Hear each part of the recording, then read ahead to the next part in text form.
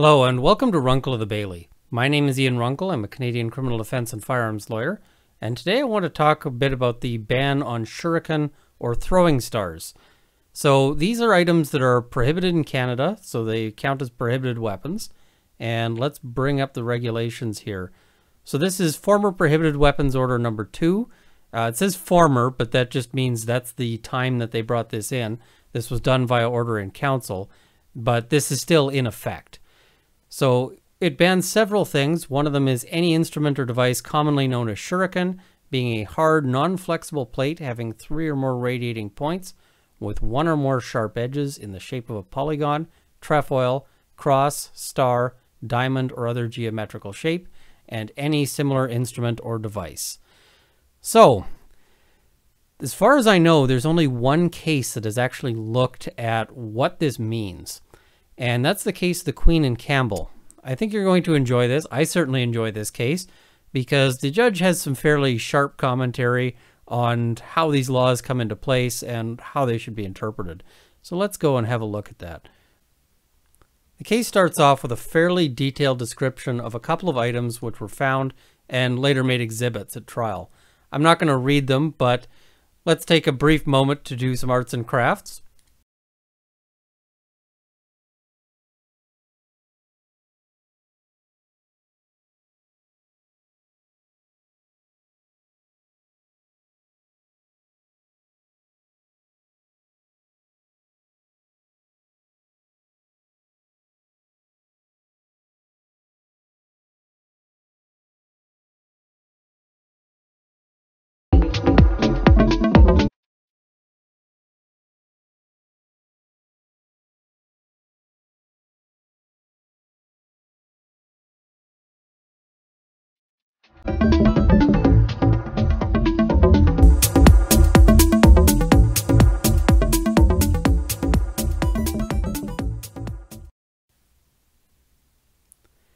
And so what we see is Exhibit 1 is something that looks vaguely like this. This is sort of my best ability to replicate it.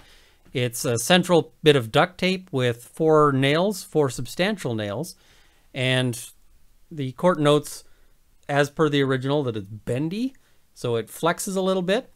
But they also note that its physical characteristics are such that if held in a hand and used in a pounding motion, or if thrown from the hand like a baseball, it could easily cause substantial physical injury to a human, especially if it struck exposed skin with one of its nail tips aligned squarely forward. I wouldn't want to have this thrown at me. Exhibit 2 is something similar, but it has smaller nails, it has more of them, and so this is my best effort at duplicating it. Again, maybe not the most effective weapon out there, but I certainly wouldn't want somebody throwing this at me. Now, the accused in this, Mr. Campbell, was charged with possession of Shuriken with respect to these items. Now, I may have already given away the ending, but let's go through what the court has to say about this, and we can see how or whether these are Shuriken, and if so, how the court gets to that determination. I've skipped over a fair bit of historical discussion because ultimately the judge looks at the history of this law and finds that it's not terribly useful for interpretation. So as much as I would love to spend 20 minutes with you going over that and telling you that it doesn't mean anything, let's get on to the more interesting parts. So the ruling.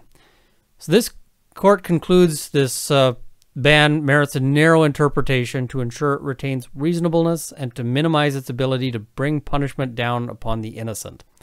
As a matter of law, I rule as next stated, an object is not a prohibited weapon within the meaning of this section unless it meets all of the following criteria. So it's not a prohibited Shuriken unless it meets all of these elements.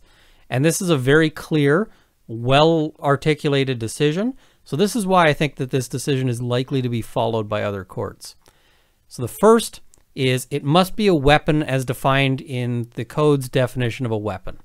So in order for something to be a prohibited weapon, it must first be a weapon. There is an exception to that. Knives that open automatically or by gravity or the like are actually outside of that definition, so be aware of that. Next, it must be Shuriken within the historical and then this is the legislation, meaning of the word shuriken. So it had to be shuriken within the definition as it existed at the time the ban was imposed. It must be widely known by the general population of Canadians, not just by groups such as peace officers and martial arts fans, to be shuriken or a shuriken. Now, this I think would be a fun issue at trial, because now you have to prove what the general population of Canadians thinks about this item. That might be a little tough for a lot of different things. 4, its physical characteristics must match those listed in the second portion. So it basically said that it has to have those elements. It's not a shuriken just because it's known as a shuriken. It must also be rigid enough overall that it will not flex to a degree discernible by the naked eye or hand when hand pressure of an adult human is applied to it. So it can't be too bendy. Can't do this. And the next point, and I love the language here. It's just wonderful judicial language. Its radiating points must have edges sharp enough to cut easily through human skin and flesh the way a butcher knife normally will, and a butter knife will not. Wonderful language there. Very poetic. Also makes fairly clear what he's talking about. Also notes it must be neither so large and heavy nor so small and light that it lacks practical usefulness as a weapon within the ordinary lay meaning of the word weapon. You know, if we think of a shuriken sculpture that's 20 feet across, that shouldn't be banned based on this. You know, you couldn't really throw that at somebody. And similarly, if it was yay big, it's also not going to be a useful weapon. And the last point, it must not be an object of type generally used for innocuous purposes, such as circular saw blades used in carpentry, rowels used in riding spurs, or shards of glass used in ornamental glassworks. So even if the general public thinks of that as a shuriken, so long as it's got a general useful purpose and it's not intended or built as that, he's saying it's excluded from that definition. If any part of this ruling is to be attacked, I think that part might be the most attackable, but only really on the basis that it's already covered by the other sections, in the sense that it's doubtful that a circular saw blade is going to be known by the general public as shuriken. Similarly, shards of glass, that kind of thing. So he goes on and is now talking a little bit about that dichotomy of the philosophy of this. Says, one anticipates those opposed to the private ownership of weapons will say the ruling will make it more difficult to obtain convictions under paragraph 2b, and thereby will undermine the legislation's public safety purpose. Even if the ruling complicates prosecutions, the safety of Canadians will be little affected. Whether interpreted broadly and liberally or interpreted narrowly, paragraph 2b's ability to protect the citizenry from physical harm is more illusionary than real. So here's where we get to some real snark, because the judge is basically commenting that this law is pointless. There is not a rash of shuriken-related murders. I'm not aware of any shuriken-related murder that has ever happened in Canada. If somebody knows of one, please let me know, because I wouldn't want to be going around saying that it's never happened if it has, but I'd be surprised. Judge continues, first, shuriken have a rather low factor of inherent dangerousness, so eliminating them from society would do little to improve public safety. Being inanimate, they lack volition. As gun owners, you've probably heard this, you know, the gun doesn't pull its own trigger. You know, I put the gun on a chair, it doesn't go off and kill somebody. So this is an argument that gun owners are familiar with. They therefore lack the ability to deliberately attack humans. Those deficiencies make them far less inherently dangerous to humans than are many lawfully possessed animals. Surely common sense would indicate that shuriken are far less inherently dangerous than enraged Rottweilers, Dobermans, and Bull Mastiffs. The chemistry of some inanimate objects makes them inherently dangerous to humans. Substances such as gasoline sometimes behave as if they had a will of their own. Their chemistry makes them prone to spontaneous explosion of fire or allows them to evaporate spontaneously to form a toxic and/or flammable vapor. nothing suggests that Shuriken possess such inherently dangerous traits. Some inanimate things are inherently dangerous to humans because of their mass, mechanical complexity, and ability to attain high speed once in motion. At high speeds, their large mass provides them great momentum. Their momentum enables them to continue moving unassisted for a period of time, as if animate, and provides them force sufficient to kill several humans simultaneously and easily. Modern motor vehicles typify inherently dangerous objects of this type. So, and if we look, in terms of the number of people killed by cars in a year, it's absolutely way higher than Shuriken-related deaths. In contrast, Shuriken possess little inherent dangerousness of this nature. Unlike the things just discussed, things that Canadians commonly and legally possess, they cannot consciously attack humans, burn them, blow them up, poison them, or crush them. At their most dangerous state, they, with substantial human assistance, have some ability to kill humans through motion, causing them to impact upon a human in slashing or stab-like fashion. Viewed dispassionately, Shuriken do not appear markedly more dangerous than numerous small, rigid objects with sharp points or edges, commonly and lawfully possessed by Canadians as innocuous tools for work or recreation. And he's right there. I mean, you got to think, if you were faced with a choice between somebody coming after you with something like this versus somebody coming after you with a kitchen knife, you'd probably rather face the guy with this thing than the guy with the kitchen knife. This thing, I mean, it might hurt, but it's not what I'd reach for if I was feeling like I was in danger. So, the fact Canadians can lawfully possess large ferocious dogs, volatile and poisonous liquids like gasoline, and high-speed sports cars with little restriction, but cannot lawfully possess Shuriken, Shuriken at all, taxes credulity when the relative inherent dangerousness of the items is compared. Perhaps the fact signifies weapons phobia operates as a greater political force in Canada than one might expect.